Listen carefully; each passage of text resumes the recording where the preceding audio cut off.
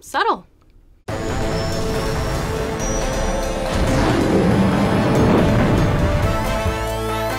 This week on the Star Wars Show, Andy sits down with Marvel Comics editor Jordan D. White. We strap in for some high-speed Star Wars trivia and much, much more. Now, from the Lucasfilm headquarters, it's the Star Wars Show. Hello, I'm Peter Townley. And I'm Andy Gutierrez. Welcome to the Star Wars Show, or as will now be known as, the internet show responsible for the Anthony Daniels set decorator credit on IMDb. Did he get a credit for that? You'll have to watch the end of the show to find out. Ooh. Let's go to the news.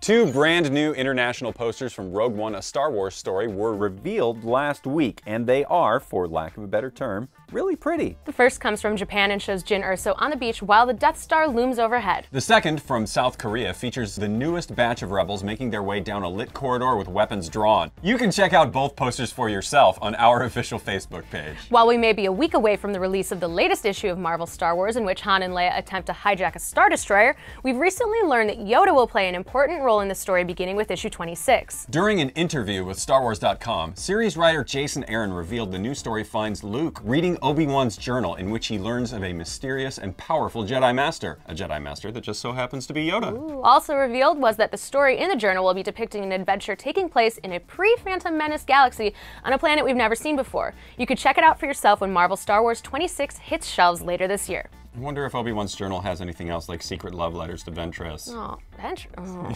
Saturday night, it's my headcanon. Yeah. Saturday night marks the long-anticipated return of Star Wars Rebels to Disney XD with an hour-long season premiere episode. And to celebrate the return of the Ghost Crew, the Star Wars Show has managed to get our hot little hands on an exclusive, never-before-seen, unless you were at the Star Wars Celebration Europe Rebels panel, clip from the season premiere. Enjoy.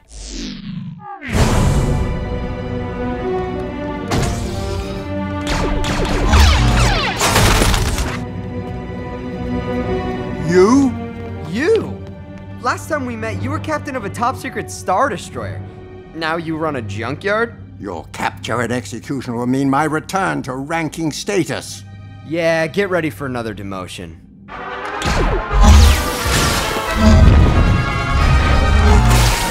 I'm asking nicely.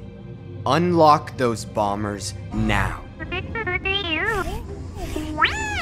Welcome back to the Star Wars Show. Today we are joined by editor from Marvel, Jordan D. White. Thanks for coming by, Jordan. It's my pleasure. Thanks for having me. What exactly does a comic editor do? I work with everyone involved in making the comics at every stage of the way to make sure that the work is done well and on time, basically. So first, I'll work on casting the book by coming up with who we want to have work on it as a writer, as an artist.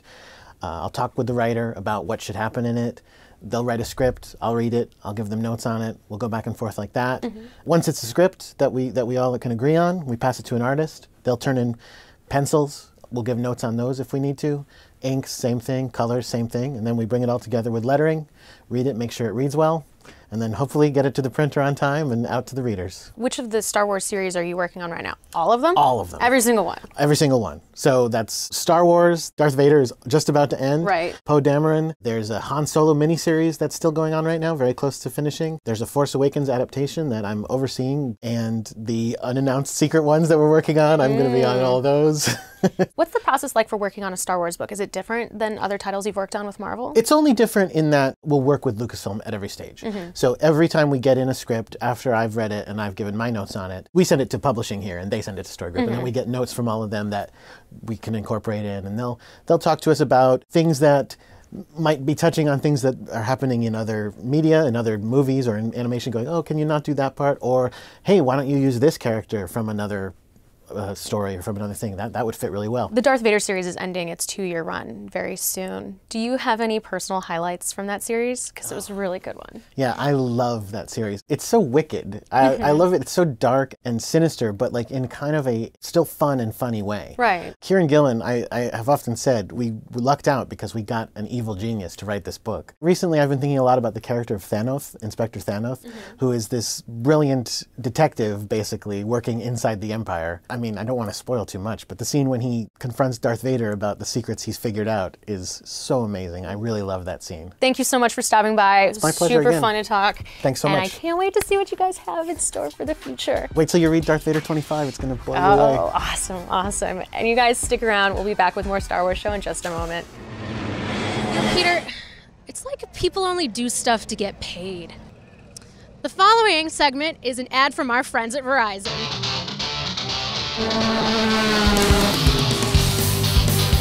We are here at the Sonoma Raceway for the Verizon IndyCar Series because someone thought it would be a good idea to put us on a racetrack. Star Wars is all about things going fast, spaceships, pod racers. Sure, it's a natural connection. Yeah. So they are going to strap us in and we are going to answer some Star Wars trivia. What are we in for? I love this racetrack because it's very difficult to get right. It's quite slippery. You might experience up to 4 Gs. Unleash the beast inside of you. And use the Force. And use the Force. All right, guys, I feel the need for some Star Wars trivia.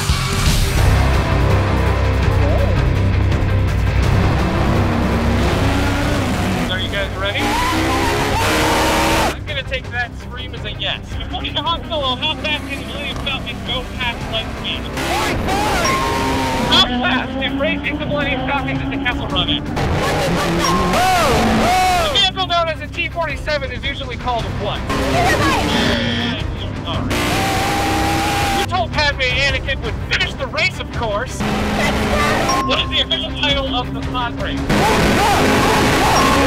The creature from Star Wars Rebels has the ability to travel through hyperspace. What is the top speed of a pod racer?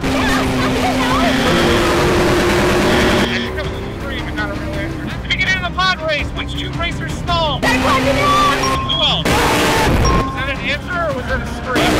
And with our Andy, Gutierrez is the winner of the first ever Star Wars high-speed trivia challenge. Peter, now that I beat you as a passenger, I consider it a moral victory for me, but next time, Yeah. I want to drive.